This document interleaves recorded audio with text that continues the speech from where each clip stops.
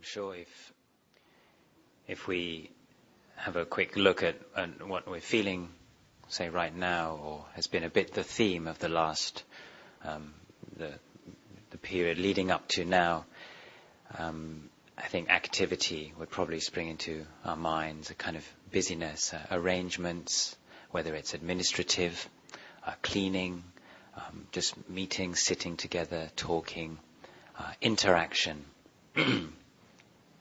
These are some of the things that have been, and they tend to, when that's there in our lives, that tends to dominate, even if there are times when we're sitting meditation, or if we are doing the chanting at least once, if not twice a day. It's often the activity and the interaction that will dominate, because that's, I think, the nature of people being sociable, or we say gregarious, means chatty or flocking together. That's just our nature. And in talking about our monastic life here, I do think it's important to constantly reflect on why we're doing the things we do and how it relates to being samanas.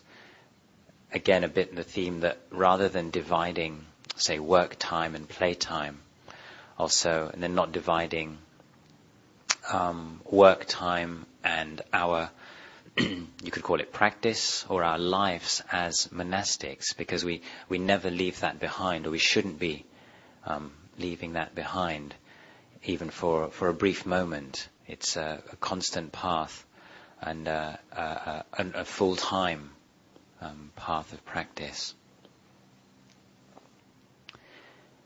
And in this Ajahn Chah tradition, as we approach the 20 years of his passing, I think there will be and there should be lots of reflection on what does it mean to be part of this Ajahn Chah tradition, or what exactly is it, or what are the defining characteristics, some of them, and how do we honor those, or how do we walk in the footsteps if we feel this is a great teacher, this is a path which leads to liberation. Well, what are we doing, and how are we doing it in order to do that? So yesterday I was just doing some cleaning with somebody who had just arrived, and he was commenting on how, gosh, this is very much, the atmosphere here is very much like the Zen center, Tassajara in California, where this person had stayed or been working. And so I was saying, yes, actually that's quite a common comment that people have always made about Ajahn Chah, whether it's his actual teachings, his aphorisms, he was like a Zen master, or the way we do the monastery, sort of mindfulness in daily life, all four postures. As I was saying that, I pushed my hand over the table and smashed a glass, by the way. So it's it's actually worse than that. It was the big cafetiere. So just before the Krubajans arrived, we're one down on the 8-cup espresso machine. But never mind. Because as well as mindfulness, it's letting go. I said that was already broken. So it is that idea then that I really do believe that the idea of what makes us practicing is that we keep that going, that spirit, in all four postures, at all times. And so, then as a little theme, then something to come back to constantly and to remind ourselves of, I think, particularly in this kind of time, when we're in one sense putting forth a lot of effort. Like, it's not easy to both do the physical side of things. We're talking about oil and sort of, practical things and fixing things and plumbing systems and that side of things, as well as our monastic, the wattas, the duties like bindabata and the way we have our meal and the wise reflection and all our monastic duties, as well as at times things like the sangha kammas and other activities that we do which are very specific to the bhikkhu's rules, as well as our devotional activities, and then also making sure then that, for example, with our speech, it's very, very easy for that aspect of the less meditative side, if we're working and doing this and that, and somebody wants to do it one way and somebody wants to do it another way, speech can become loose or casual or loud or whatever. And so, just as a reminder then, that I feel as long as we're bearing in mind the principles of what we call right effort, then we can put forth effort in these external ways, and we can do these things, and we can even make mistakes like smashing the glass, and it really is all practice. So as a reminder then, whatever we're doing the external side of life, the effort, and what makes us, I would say what defines us as samanas, and this applies very much to the lay people as well, is whether we have the right view, starting with, okay, given that we have the right view around the Four Noble Truths, but very much a right view regarding effort and right effort, knowing what is right effort, and focusing on that on the mental level. So there's four aspects which in a sense can be sort of form two pairs, but it's the effort to avoid unwholesome states of mind that have arisen. And this we have as part of our daily life anyway, our reflections, our kind of chanting and the kind of Dhamma we read, but also in the way we speak and the way we plan our day. And the effort then to abandon pahana, to abandon arisen, unwholesome mental states. So keeping in mind as we go through our day, knowing, well, what is unwholesome? Bit of negativity, bit of annoyance or jealousy it could be, or like frustration or sense desire. And just knowing, just keeping in mind as I go through my day, I'll abandon that. I'll just keep on abandoning it.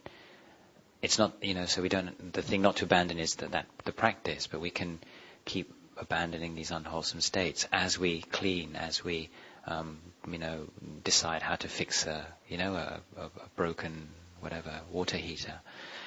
And then there's the effort to cultivate wholesome states. As we go about our business, cultivate wholesome states. That's mind of renunciation, letting go, all the spiritual factors, faith, energy, mindfulness, samadhi, panya. We can cultivate these wholesome states as we go about our business. And then, of course, the effort to maintain, because we have these states arisen at times, just to various degrees. How are we going to maintain them in the face of the challenges of life? And so this is, I think, the thing in a sense, like a theme then, as to bear in mind as a pair, is to put forth effort in the external sense, as well as putting forth effort in the internal sense.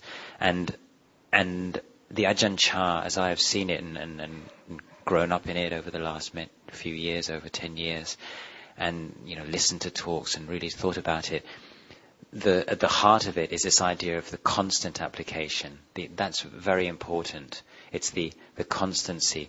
It's not something which we can kind of turn on and turn off and say, like, today I'll have a day of effort and tomorrow I won't so much, I'll have a rest. Or today I'll really, bear in mind right effort with regard my mind, but tomorrow it doesn't, then to kind of ignore it for a while.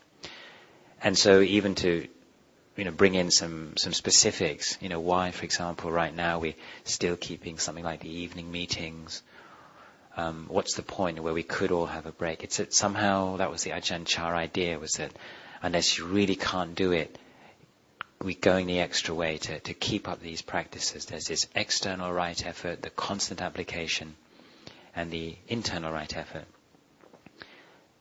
regarding the mind. Last night we arrived at Wat Papong at 7:35, and Luang Por Liam was working somewhere, cleaning some leaves and burning off some leaves. And so it's not that everybody has to be like him, but it's just an example, just always something to bear in mind, to say, if we're working and we're doing 3 or 4 hours work, that, compared to other people, it's not very much. And also, it's not to criticize anybody, but just to sort of share that. It's an inspiring thing. Somebody who could just be completely sitting down all day, receiving guests, or going here and there, being a sort of famous figure, or living in a very comfortable life, just simply wants to keep the monastery clean. And as he talked, we discussed an issue. We had this problem with some of the village kids. His solution, the way to teach the village kids, is to give them activity, and to, more importantly, he said, to lead them, to be the example for them. So this is a sort of, again, bring up the theme that this thing of being together, doing something side by side, with the seniors being examples to the juniors learning from the seniors and even showing them new things. It's how growth occurs.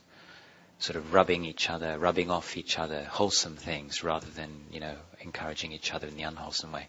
So I've said plenty for today, just a theme then of right effort, continued, sustained application externally. I think we have a lot more in our reserves than we would believe. There's so much there that the human mind and body is capable of with the right inspiration, and then the right effort internally, effort with regarding unwholesome states and regarding wholesome states. So encourage everybody for today and onwards.